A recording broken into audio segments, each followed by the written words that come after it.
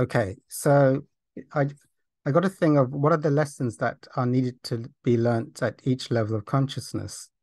Actually, Hawkins, I do recommend this. My teacher, Dr. David R. Hawkins, has a book, Transcending the Levels of Consciousness, and the different dualities and tests that come up at each level of consciousness.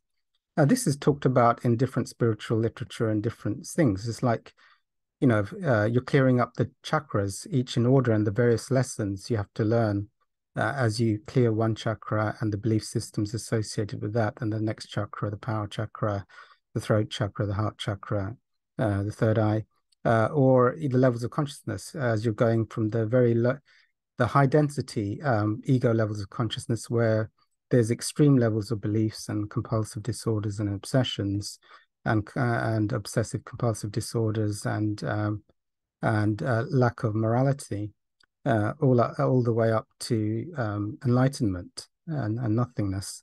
So, what about all the different levels? Well, each level, like at the gross levels, the feelings are the darkest and the thoughts are the most darkest, and the compulsiveness and destructiveness and immorality is the darkest because it is the absence of light.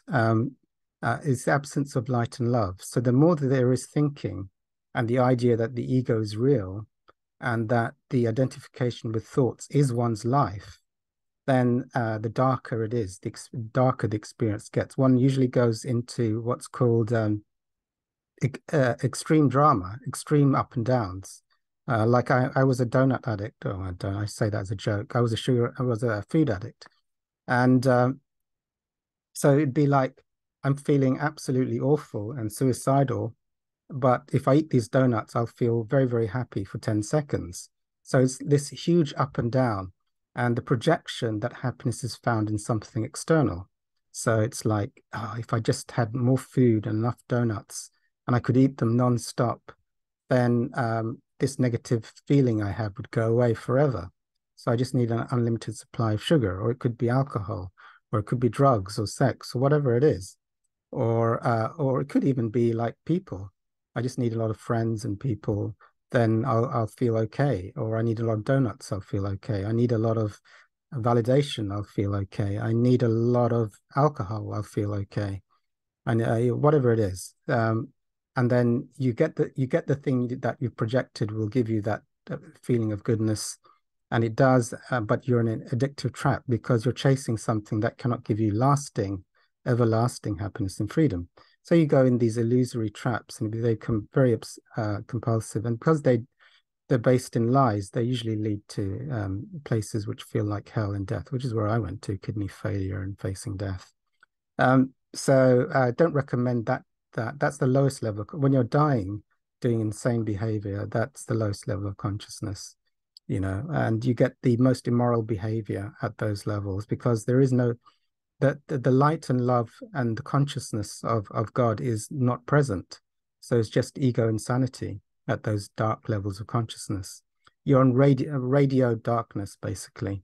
You're tuning into the collective darkest thoughts of humanity.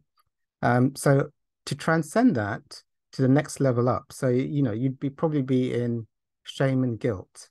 Those are that's characterized to get out of shame and guilt. Well, each thing has a lesson in it. Shame. I'm not worthy of living, and projecting that, or probably is it I'm not worthy to stay alive, or is it that other people aren't worthy to be alive? Or should I kill everyone else? Or should I just kill myself? I mean, both illusory ideas. Or guilt. I'm so bad that I need to be punished. God should punish me, or can you punish me, or can I punish myself? So you can see these are there are certain lessons to be learned and to be seen that they're illusions, and they need to be surrendered and processed through whatever spiritual or therapeutic work to get to a higher level of consciousness. The fallacy of those like shame and guilt is seen, the emotions are processed and the belief systems are cancelled, and you then transcend those are the tests. You're not it's unlikely. I mean, everything's possible, but it's unlikely. You probably need to be working on those lessons, just getting out the bog, horrific emotions, and stop drinking or donutting or whatever it is. So those are the lessons at that level, and then you go up. So you have the lessons and the belief systems of fear. So you have to let go. Like if I had enough money in the bank, then I wouldn't need to be afraid. So that's an illusion. It's like if I let go of my beliefs around enough money in the bank and I got that love and peace and faith in God, which is beyond thought, that will keep me safe. I mean, fear. I should be afraid of fear and the belief systems of fear, rather than actually not. That's not a true statement because there is no fear in God.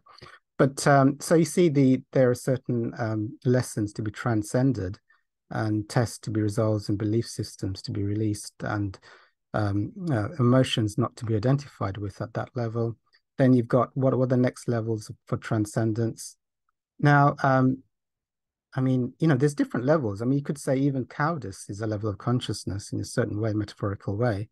Like, okay, I can see the Jews are being sent into these gas chambers every day, and I think I'm just going to say nothing because I don't think I need to say anything, and I'll just pretend it's not happening. So, but actually, if the scenario that's being orchestrated for me there would obviously be one, the universe is orchestrating a lesson. Like, Sabbir, are you going to watch these people and children being gassed every day and say and do nothing, and go to your deathbed and meet God afterwards, or is the lesson that's coming up here actually to say something, even if it's the cost of my life or prison or something. So these can be very hard tests. Hawkins also says that sometimes, if there's something horrific going on and you say nothing, you join the karma, of the people who are guilty.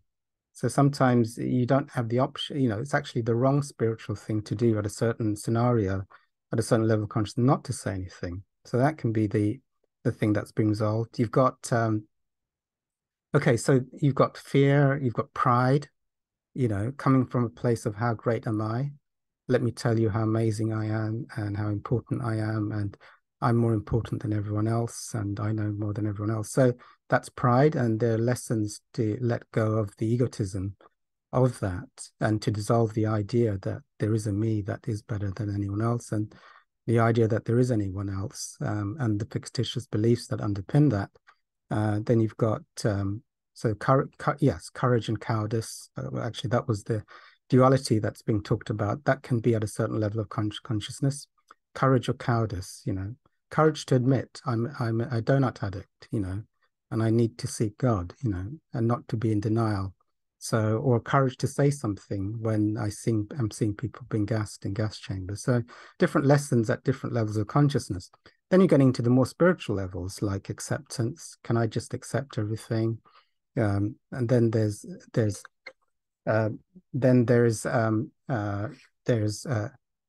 trying to learn love, but one is conditional, and then there's being unconditional love no matter what, because like if you can, one of the things with all of these lessons at each level, like if you tell God you're going to do this thing, like I'm going to master unconditional love, I just just expect the most unlovable people will come your way.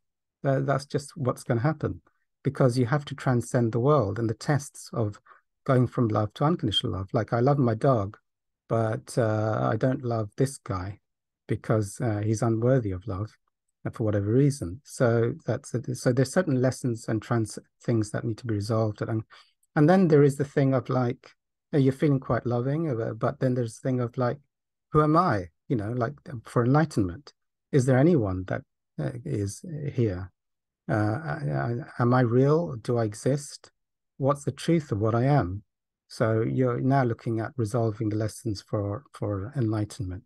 So that's a brief summary of the things. And actually, it depends where, I would say that as a student, the everything that's happening in your life is being orchestrated perfectly to give you lessons. And each lesson is an opportunity to I guess I want to use nice words. Each lesson is an opportunity to get higher and to resolve a lesson, never to have to repeat it over and over again, or to go down. It's like snakes and ladders. No, I'm not gonna say no to the donuts. I'm gonna have the donuts, or whatever it is. Or I'm going to practice unconditional love, but there's one person I'm not going to forgive. So in that way, you fail the test there, you see, because it's like you're not going to master unconditional love if there's someone that's unforgivable. If you're at the level of enlightenment, like all my thoughts are meaningless. If one thought is meaningful, I'm not going to let go of this one thought that I'm going to keep as meaningful. Like, I don't know, what could be like money is meaningful. Any thoughts I have about money is meaningful, but all other thoughts, they mean nothing. Well, I'm not going to be enlightened because that one thought will preclude me mastering and transcending to enlightenment, you see. So that's a quick recap of different levels. I mean, there's endless amounts of lessons. I mean, that's just a broad overview.